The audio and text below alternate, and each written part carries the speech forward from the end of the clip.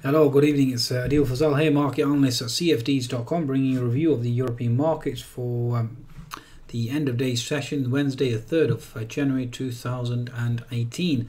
So it certainly seems like a stellar day. Again, US markets certainly breaking that key, especially the S&P breaking that key 2700 barrier, the Nasdaq ripping higher as well. What can I say? The bulls certainly continue to rage, a rampage, shall we say. The German DAX certainly reverses back above 13,000 after hours as well. Very, very impressive on the back of news with regards to the actual coalition potentially talking to one another, certainly making some sort of ground there.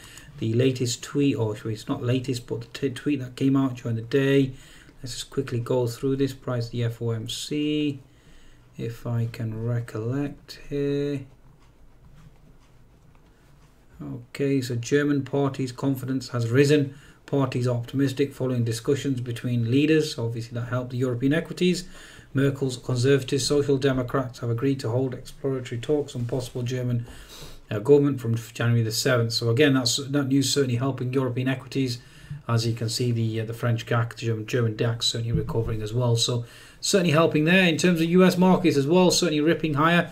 Although the Russell 2000 certainly didn't break higher with the S&P. So there are some concerns there, which I'll be discussing in the US markets or equity market report. For now, we're sticking to European indices. So the FTSE finishing up 23 points, German DAX finishing up 106 points, French CAC higher, FTSE MIB, everything generally higher across the board. In terms of economic data as well, the European session, I think I covered it in terms of the morning session. You had the numbers certainly crossing in terms of Wednesday's session today. German employment data certainly coming in stronger than expected, certainly helping the cause there. UK construction data did come out weaker, and the FTSE was under pressure on the back of obviously a stronger sterling as well. Oil prices certainly remaining sideways, and you have the price of copper as well certainly giving in from that perspective too. So that's basically where we stand. US data, mortgage applications certainly came in stronger, Red Book came in stronger.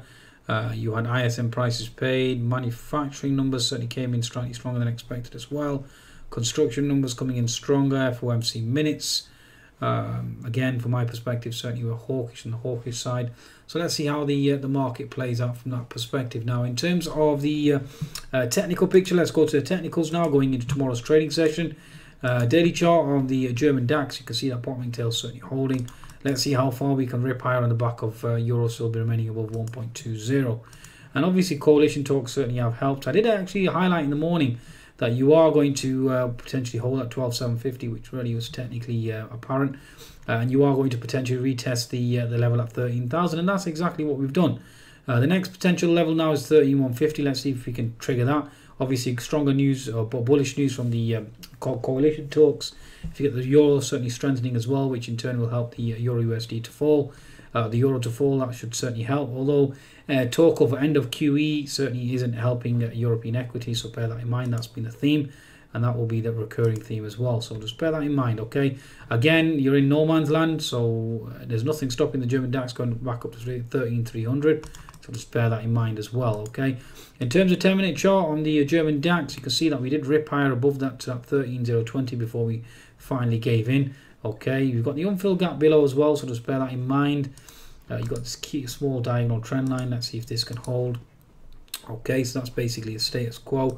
If you do retrace, then you are looking at support around 12,950, and then obviously support down here at 12,890 as well. So let's see how long that can hold. A 10-minute chart certainly very technically efficient. You can see that we are resisting at 13,020 around that 13,015, and before we reverse back down to certainly finish the session weaker. So let's see how the markets play out tomorrow. Nasdaq certainly ripping higher. The actual US equities very, very buoyant, folks. Very, very bullish. Okay, let's see how long that lasts as well. Okay, let's see if we can sustain that level of strength. Okay, in terms of the French CAC, let's have a look at the French CAC. Certainly ripping higher as well. German daily chart, obviously 200 MA was always expected, retesting that key diagonal or so we say symmetrical wedge breakout, so let's watch out there. 60-minute chart, you are into that key resistance line. You've got fib 61%, so bear that in mind. I did explain that we were going to potentially retrace 5330, potentially even test that 5350 zone. So this is a level that I'll looking to potentially short going into tomorrow in terms of European equities. Had quite an impressive bounce, so bear in mind that fib retracement resistance. Okay, 10-minute chart on the French CAC, again we've certainly ripped higher. Okay, very impressive.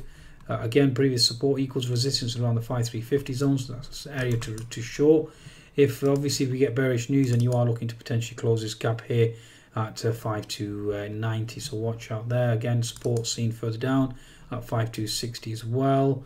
Okay, let's see how this market plays out from that perspective. Okay, folks, this is basically where we stand at present. Okay, so let's see how the market plays out here.